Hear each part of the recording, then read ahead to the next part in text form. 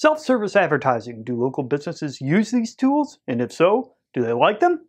We'll find out in this episode. Corey's Local Marketing Minute is brought to you by iPublish Media. Increase new accounts and grow local ad revenue by delivering the types of campaign SMBs want to buy today. Learn more by visiting iPublishMedia.com or by emailing sales@iPublishMedia.com. And now, the shaman of local marketing, Corey Elliott. Hello everybody, welcome back. Okay, in a local market there are a lot of ways to buy advertising, specifically from a local media company. So what method is used the most? Let's dig in. Earlier this year, we asked 2,459 local advertisers, how do you buy your advertising? And we gave them 5 choices. They could choose more than one, however they bought it, via email with a rep, in person, over the phone, through a self-serve portal or website interface, or a mobile app. Here's how it broke down.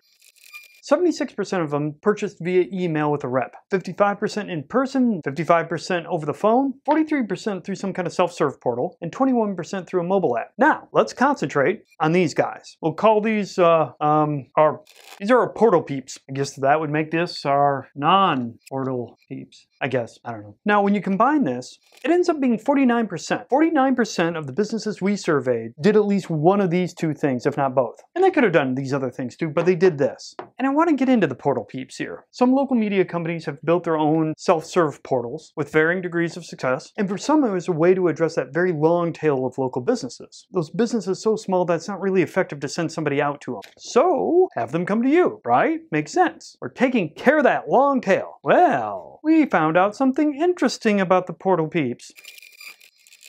So, who are the portal peeps? Again, you might be thinking that long tail. When compared to non-portal peeps, those that didn't use self-service at all, these guys had about the same gross revenue, maybe just a little bit more. They were bigger in terms of employees, on average had 21% more employees, and they averaged out to be about 15 years old. Also, we looked at the number of different media types they bought against non-portal peeps. The portal peeps averaged about 5.9 different media types against 4.6 for the other group. And they buy more digital. So they're bigger, younger, buy more, and buy more digital. Doesn't sound like the end of that long tail, does it? Now, when I say they buy more digital, what digital are they buying?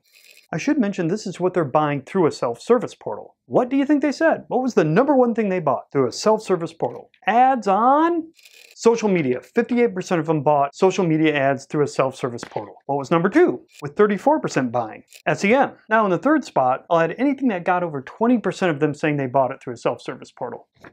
Nope, that's it. The next highest thing, only 13% of them bought. So this is the self-service portals they're talking about. Everything else is very small. So now, starting to paint a different picture of who's using these things, right? And it makes you wonder, do they actually like buying through these portals? Especially when it comes to local media. Well, we asked them. Now we asked everybody, what did they prefer? And again, let's concentrate on just those people who bought something through a self-service website or a mobile app. Remember, our choices were email, in-person, phone, self-service portal, app. We said, okay, you can only choose one of these. Which one of these things do you prefer? What's your number one? What percentage said self-service? Remember, these are the ones buying self-service. How many of them prefer self-service? 25%. Number 1, via email with the sales rep. 39%. Another 21% said in-person. 8% said over the phone. And 4% said an app. So, that means over 2/3 want some kind of in-person contact, would prefer in-person contact. Even if it's email, as long as somebody else is answering, going back and forth. 29% want some kind of self-service or an app. For those of you who like to add things up, yes, this comes to 97%. And yes, there was 3% who said some other way. What other? I don't know. Now, these self-service people are saying they prefer to talk to somebody. But if you still don't believe me, there's some other data in this survey that kind of backs this up. They displayed pretty high percentages when it came to buying online from a local media rep. What do I mean? When a cable rep pitched digital along with the cable package, 65% of the time it was bought. And we saw this for other non-digital media. Radio, 70% of the time. TV, 74% of the time. Newspaper, 80% of the time a digital element was offered. It was purchased by these portal people, which suggests talking to them might be a good thing. Oh, and I should have told you this. These portal people plan to spend 14% more in 2021 than non-portal people on local advertising. And it doesn't stop there. They plan to spend on digital services too. One last thing about this group that gives you a clue that maybe they aren't portal people. When we asked what is the number one thing you want out of a local media rep, know what they said? Marketing expertise. Now, if somebody was enchanted with self-service portals, would that be the number one thing they want out of their local ad rep? Maybe, meaning suck all the knowledge out of their brain and then go buy the stuff yourself. Seems like a lot of work. But here's another clue. Farther down on the list, lots of products. That isn't as important. And if you still don't believe me about all this, about how the businesses that are using self-service may not want to be using self-service, we gave them a chance to tell us. We asked an open-ended question to 2,811 local businesses, namely, what could a local media company do for you? What would make your life better? And some did say, have more self-service capabilities. How many? Out of 2,811? 9. In case you're playing at home, that's 0.32%. Heck, you know what? Margin of error, I'll let you round it up to 1.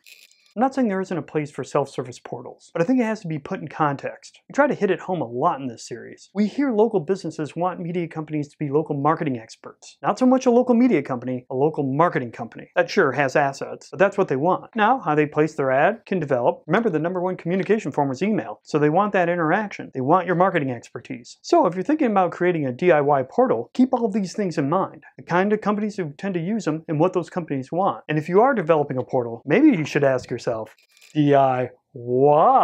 See what I did there with the why?